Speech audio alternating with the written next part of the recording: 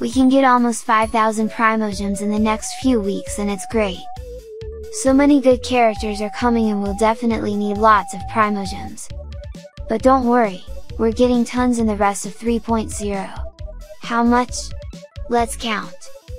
15 times 60 Primogems for daily commissions is 900 Primos.